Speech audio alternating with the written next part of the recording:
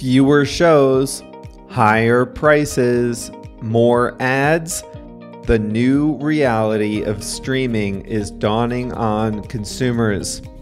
Hi there, everyone. I'm Jeff, and this is Plain English, where we help you upgrade your English with current events and trending topics. If this is your first time listening, then welcome. Here at Plain English, we trick you into improving your English.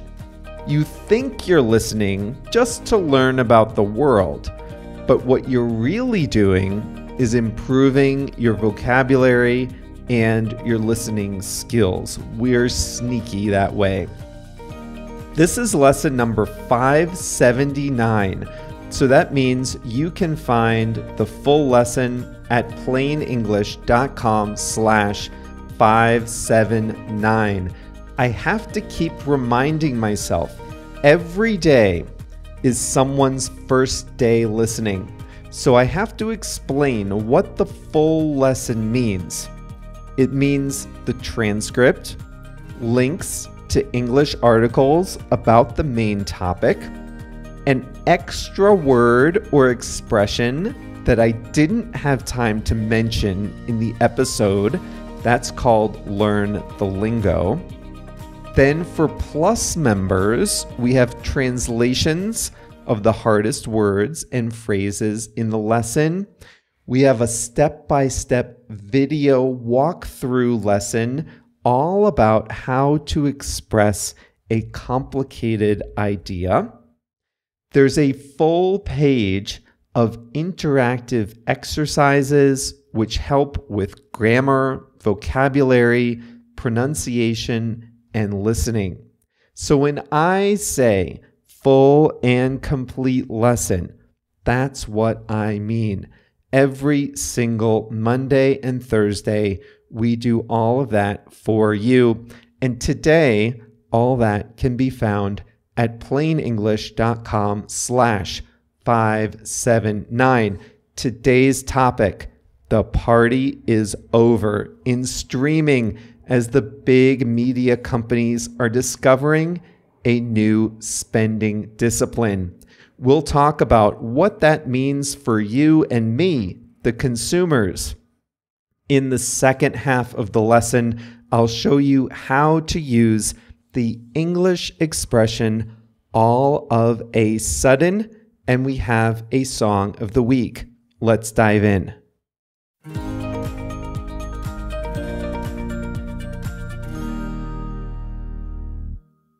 Paramount Plus spent $30 million to produce a single episode of Yellowstone.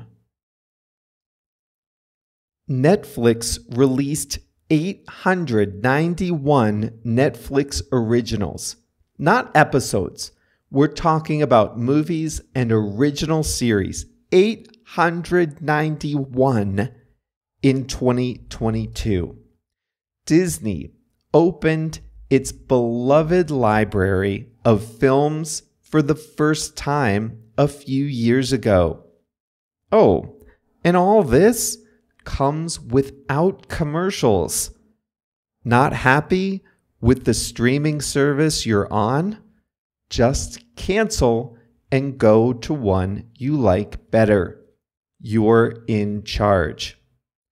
There's no doubt that on-screen entertainment today is far better than it was in the age of linear television and blockbuster rentals. But this benefit has been subsidized by a fire hose of cash. The streaming industry has sprayed the film and TV industry with money. But all of a sudden, the flow of money is starting to dry up. And that's not good news for you and me, the consumers. Disney launched its streaming service, Disney Plus, in late 2019. It started in the US at $6.99, a lot cheaper than Netflix. Its low price and its familiar hits, Star Wars, Marvel, all the animated movies, they helped Disney grow to a peak of 164 million subscribers after just 3 years. It's over 200 million subscribers now if you count their other platforms. It's a great top-line growth story. The problem is the growth isn't profitable. They make a lot of money, but they spend even more. Disney loses money every month on Disney Plus, and its investors are growing frustrated. Investors are asking, if Disney can't make a profit with 200 million subscribers, then when can it make a profit? Costs need to come down. They are just spending too much on content. Disney's new CEO has promised to slash spending across the company, but especially in its streaming service. It's the same story at Paramount, the service that makes Yellowstone. The streaming service Paramount Plus is losing $500 million per quarter. That's a rate of $2 billion a year. Losses in streaming are wiping out profits in the whole rest of the business. Thanks to streaming, the company's earnings fell 99% last year. That can't continue. How are they going to right the ship? Disney, Paramount, HBO Max, and others are following a consistent playbook consisting of 4 tactics. They're raising prices, they're introducing advertising, they're pulling back on new content, and they're removing older content from their libraries. Start with prices. Disney raised its US price from $6.99 to $11.99, a big increase. Paramount is going from $10 to $12 for its most popular tier. Netflix is not raising prices, but as you heard earlier this year, it's planning a crackdown on password sharing. And that crackdown is starting to happen now, at least in the US. So while the monthly bill doesn't increase, Netflix is hoping more people pay their own bills, which is like a price increase in disguise. The second idea is to introduce advertising. This does 2 things. First, it adds an additional source of revenue to the streamers from advertisers. But it also retains some customers who might not be able to pay the full bill. If you don't want to pay the full price, you can pay a lower price if you're willing to watch ads. This helps streamers retain some customers that they might otherwise have lost. Disney Plus and Netflix are employing this strategy.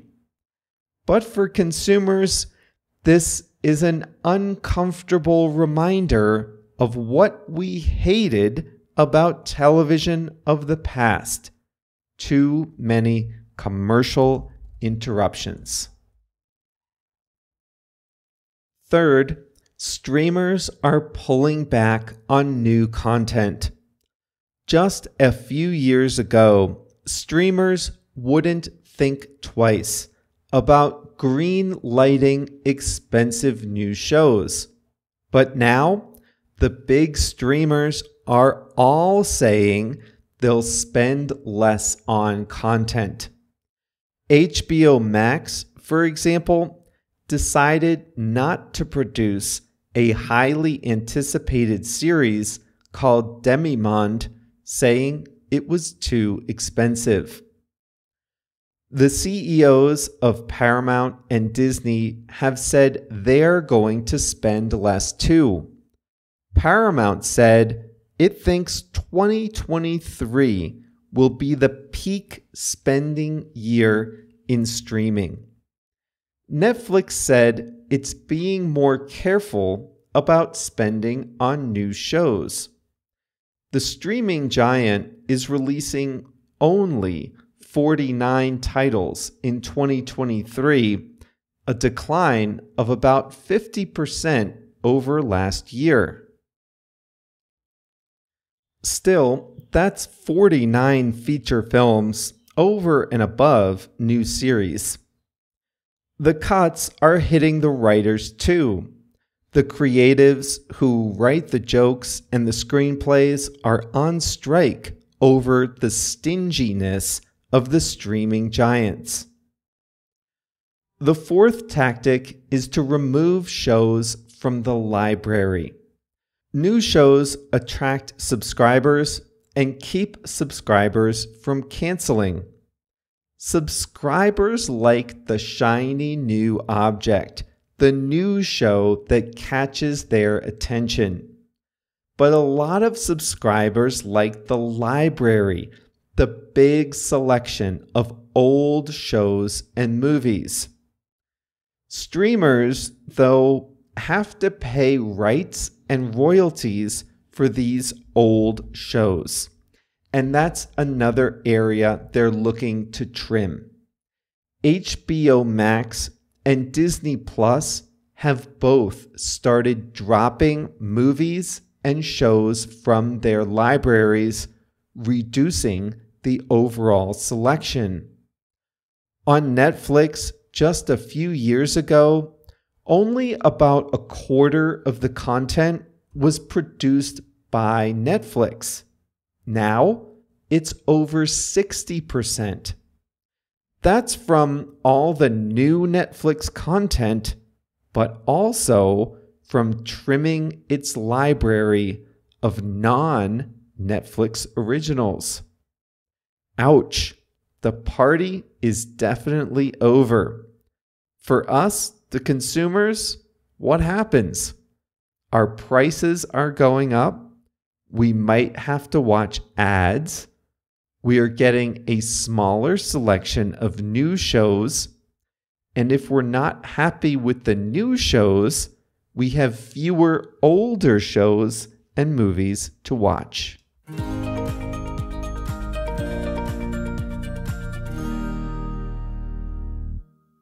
In a sign that things have possibly come full circle, Warner Brothers, which owns HBO, is launching a streaming, ad-supported linear channel that you can watch on streaming devices like Roku's. So it's totally free, but you have to sit through ads and you have to watch what's currently on. You can't choose what to watch. It almost sounds like over-the-air television, right?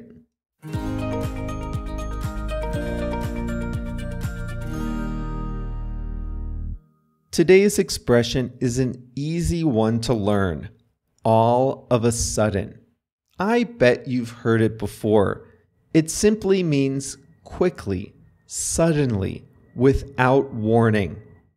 Now, some people would tell you, And I wouldn't disagree with them, but some people would tell you that you shouldn't say all of a sudden. You should just say the word suddenly. For example, I was walking down the street and all of a sudden it began to rain. That means it began to rain without warning, quickly. I was taken by surprise. You can absolutely say, I was walking down the street and suddenly it began to rain. And if you're writing, I would definitely agree that suddenly is better. But it's weird. People like to say all of a sudden. It means the same thing as suddenly, and it's not as concise, it's not as short, but some people just like saying all of a sudden better. I kind of like it better too. You've heard me use it before.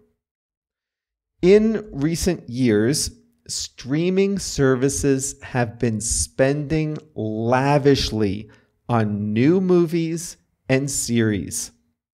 Critics proclaimed a golden age of television.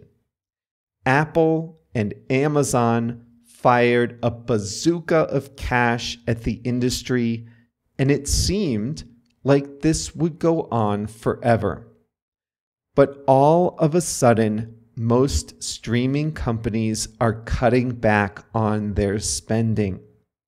It's taking people by surprise. Only a year ago, it seemed like spending was unlimited.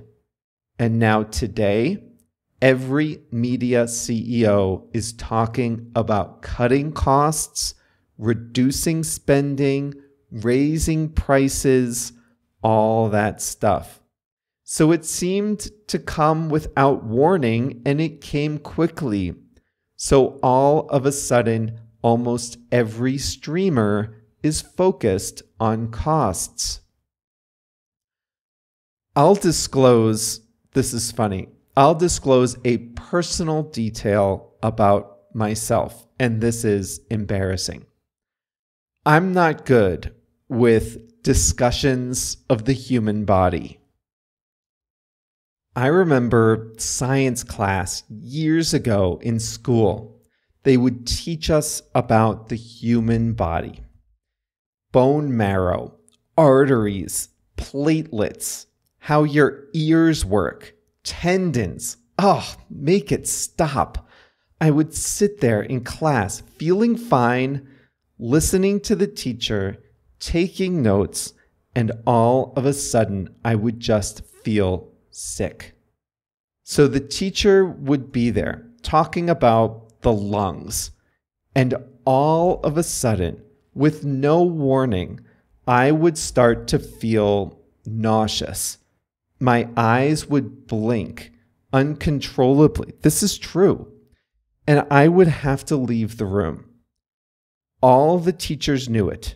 If I just got up and walked out of the classroom, it was because all of a sudden I started to feel sick. Well, I had a dentist appointment once, years ago, and I'm embarrassed to admit I had a few cavities.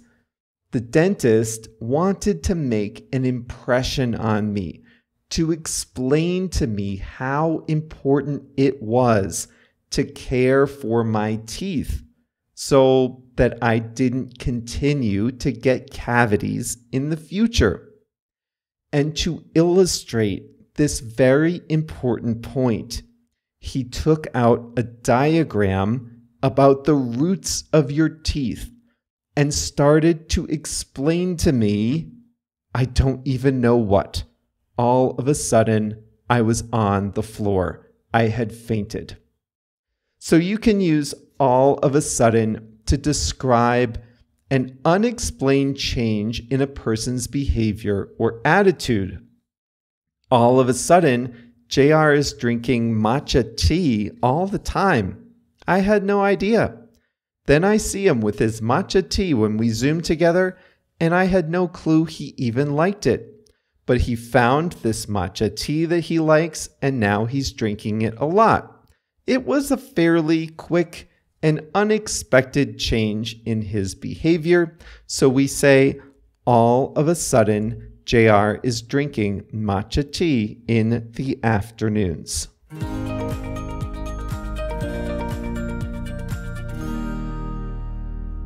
Speaking of JR, it's time for JR's English Song of the Week. Today it's by Jamie Hanna, and the song is called Flowers.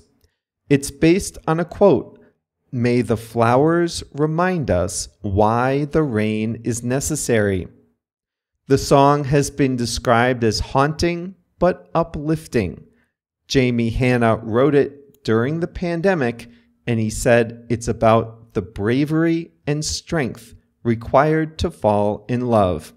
Flowers by Jamie Hanna is the song of the week. Thank you very much, JR. And that's all for today's Plain English. I want to acknowledge all the listeners who are currently in day 4 of the Plain English ChatGPT Challenge. Congratulations to all of you. Very nice job so far. We might have some more news to share on the GPT front in the next week or two. You never know.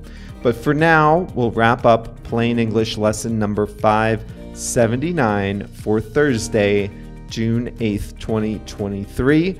We'll see you back here on Monday.